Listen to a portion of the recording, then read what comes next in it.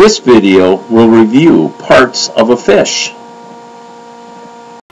Welcome to Learn to Fish with Us, and I'm Greg Karch. Today we're going to talk a little bit about a fish and the different parts of a fish. So first of all, we have the tail right here. We have a top fin. We have a pectoral fin. We have an annual fin. These fins right here, a fish uses to stay this way. A tail will be used to swim up or swim down. Right here, the red, those are the gills. That's how a fish breathes. Something to note about the gills and about a fish breathing is, if you were to hold your breath,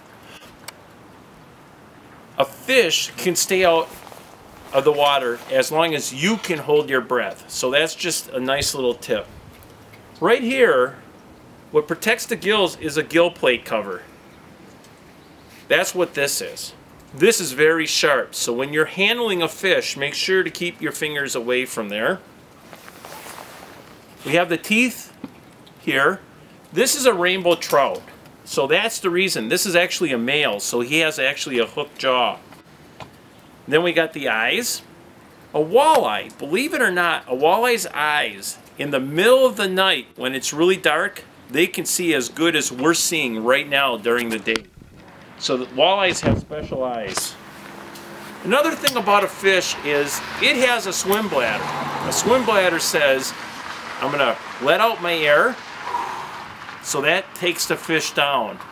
Then all of a sudden he goes, oh, I want to go up. So he'll go and he'll fill his air bladder up, and that will take the fish up.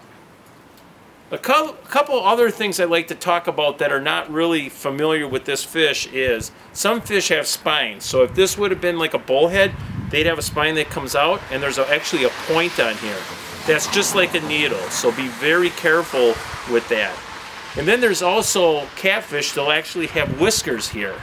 And what they'll do is they'll use that as they're feeling around, because sometimes they're in really dark water. So those are parts of a fish.